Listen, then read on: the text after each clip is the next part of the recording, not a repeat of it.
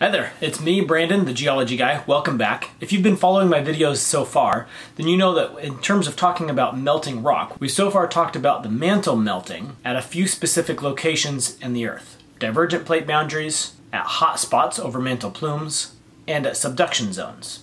The mantle is mostly made out of a rock called peridotite. If peridotite completely melts, it has a composition we call ultramafic. That's just a fancy term that refers to a whole range of chemical compositions, but basically it has lots of iron and magnesium in it that form the minerals olivine, as well as some dark minerals like pyroxene and plagioclase. But mantle peridotite rock rarely completely melts. It usually partially melts. Now, when I say partial melt, I don't mean that only a portion of the mantle is melting. We already know that. What I mean is that for a given chunk of peridotite, only part of that chunk will melt. Now usually when we talk about melting and we think about things melting, we think about ice melting into water, because that's what we're familiar with. Ice though is homogeneous, meaning it's the same all throughout. You take a chunk of ice, no matter what part of ice you look at, except for a few minor impurities, it's all H2O. So when ice melts, it doesn't go through a partial melt like I'm talking about, it completely melts. Rock, on the other hand, is heterogeneous, meaning it's not the same throughout.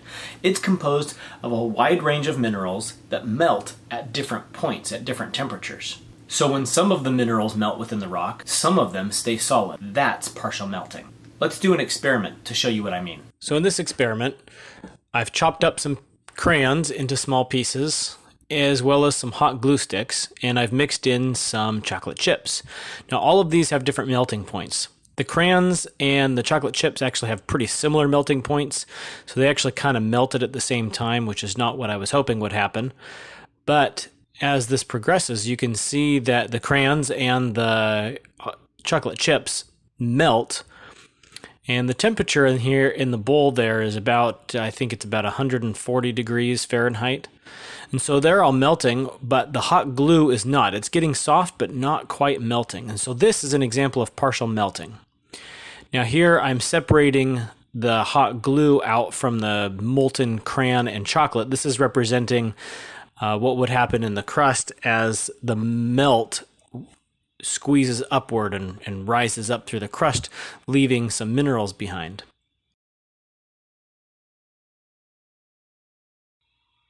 Now I'm going to put the hot glue pieces back into the bowl and heat up the temperature to about 180 degrees, and then you can see that it really does melt once it gets hot enough.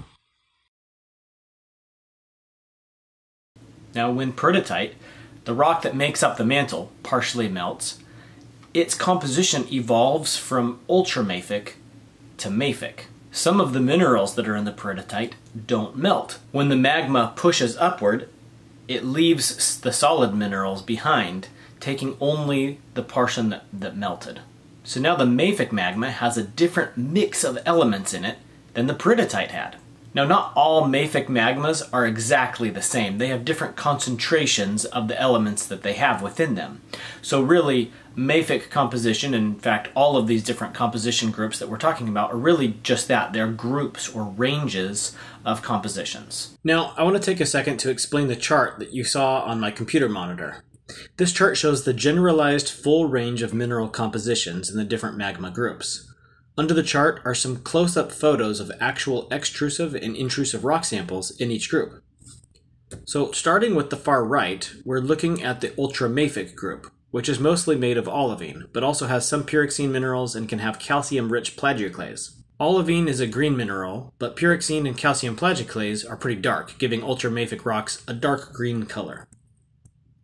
Next we see the range of minerals within mafic magma and rocks. Still some olivine, but not nearly as much as in the ultramafic group.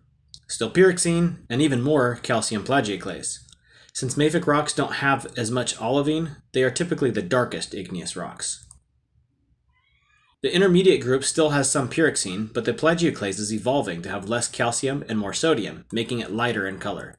Depending on the mixture, intermediate rocks can have amphibole, biotite, quartz, and even some potassium feldspar. Intermediate igneous rocks then are lighter than mafic ones, either appearing gray or having a 50-50 mixture of black and white. Finally, there's the felsic group, which has even more sodium in the plagioclase, has almost no pyroxene and has amphibole biotite quartz and can have much more potassium feldspar. The felsic rocks tend to be very light in color, but not always. Okay, looking again at the chart as a whole, I hope you can see how each group is a range of compositions. Okay, so if different minerals have different melting points, then by definition, that means they also have different crystallizing points. So as the magma cools and crystallizes, some minerals will begin crystallizing sooner than others. This is a process we call fractional crystallization, and when that happens, the minerals that crystallize in the melt tend to settle at the bottom, and now the melted part of the magma has a different composition than mafic. It evolved yet again, this time from mafic to intermediate. And this can happen yet again to one final group we call felsic. So, quick recap so far. The mantle is mostly made of a rock called peridotite that rarely completely melts. It partially melts, meaning only some of the minerals within the peridotite melt, leaving the others behind.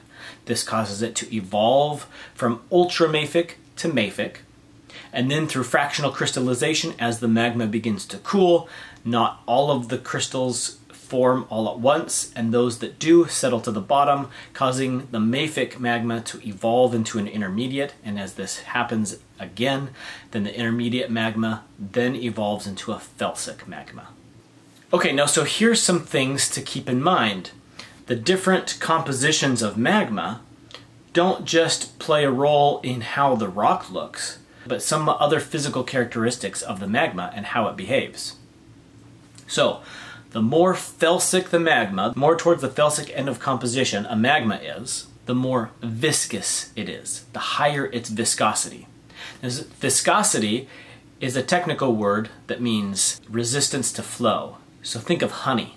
Honey has a higher viscosity than water because it's thicker and it doesn't flow as easily. Magmas that are more felsic are more viscous. They have a higher viscosity. That means they are thicker and don't flow as easily. A higher viscosity means that because they don't flow as well, they tend to create more explosive eruptions because they trap so much of the pressure that's building in a magma chamber over a much longer period of time, and they also contain lots of volatiles in them, usually water, carbon dioxide, sulfuric acid, things that cause so much pressure to build up that when it finally does erupt, there's so much pressure it erupts explosively. This is why eruptions that happen in Hawaii are usually more calm and non-explosive, especially compared to eruptions like the Mount St. Helens eruption of 1980. Hawaii's lava is mafic, whereas Mount St. Helens lava is intermediate and sometimes felsic. Also, the more felsic the magma, usually the cooler it is. Remember, as I said, the magma is cooling off, and so minerals crystallize sooner than others. Therefore, as the magma evolves as it's cooling through fractional crystallization, the more felsic it becomes. So therefore, typically, a felsic magma is a cooler magma than mafic ones. Hawaii's lava, which is mafic, when it erupts, is about 1200 degrees Celsius, which is about 2200 degrees Fahrenheit. Compare that against the lava that's erupting out of Mount St. Helens currently, which is about 800 degrees Celsius, or about 1500 degrees Fahrenheit. Still hot, but not as hot as the mafic magma that's coming out of Hawaii. One last thing, the more felsic the rock is, typically the lighter color the igneous rock that forms from it. Ultramafic rocks are usually a dark green. Mafic rocks are usually a black or a really dark gray. Intermediate are a little bit lighter of a gray. And felsic rocks can be white, gray, or creamy colored depending on the mix of the minerals that they have in them. Okay, so that's a quick overview of how magma evolves to form different compositions from ultramafic to mafic, then from mafic to intermediate, and from intermediate to felsic. Now we're going to use these compositions in identifying our igneous rocks. This is really helpful because as you identify a particular igneous rock, you can immediately know something about how that rock was formed. I'm the Geology Guy. Thanks for watching, and I'll see you next time.